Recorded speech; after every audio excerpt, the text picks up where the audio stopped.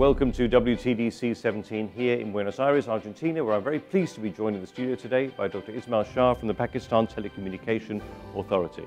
Dr. Shah, thank you very much indeed for being with us today. Thank you very much for inviting me. Now, I'd like to start off by talking about digital innovation. I know you just come off a panel session for that. I wanted to find out why is digital innovation important in today's rapidly expanding digital economy?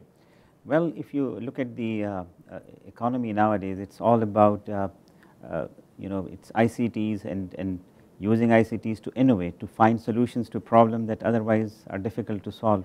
And for that you have to be innovative in the digital domain. And what are some of the digital innovation projects and programs that your country is implementing, and what role can telecom regulators play to promote innovation? There are quite a few programs in our country. For example, there is a program on ICT for girls where training is provided to girls in the schools, right from the very early age, so that they become entrepreneurs, they have the right skills to become entrepreneurs and also work in the technology area. There is a program related to persons with disabilities that we really take pride in. We have a policy also that addresses this issue. As a regulator, our main role is that we can actually bring in the traditional telecom sector and introduce them to entrepreneurs, and then they can work together. And that has been very successful in our case. And in what ways do you think that digital innovation can promote the attainment of the UN Sustainable Development Goals?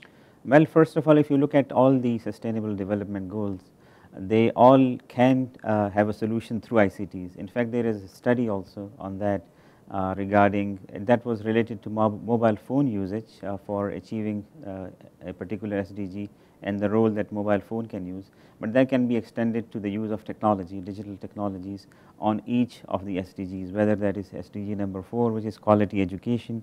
You see a role of digital innovation there, 3D learning, for example. And just speaking of that, recently we had a hackathon on SDGs, and on SDGs number 4, there were a group of entrepreneurs led by 2 girls. They won a prize, and then they were invited to ITU, and they won a prize there at Busan also.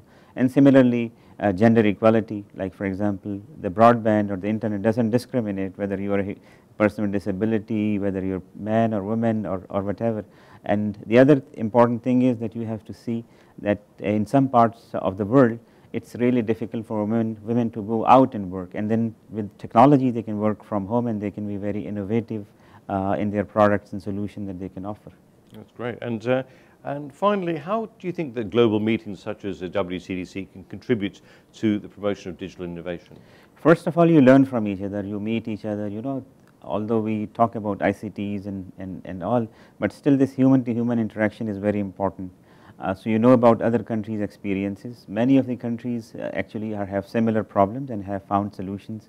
You talk to them. You also, from the ITU perspective, like for example, they have this policy toolkit regarding innovation. They have done some studies on each country and they have identified the areas where each country needs improvement, and you can also see what is to be done in your own country. So it's very, very important that we have these conferences and we have this experience sharing.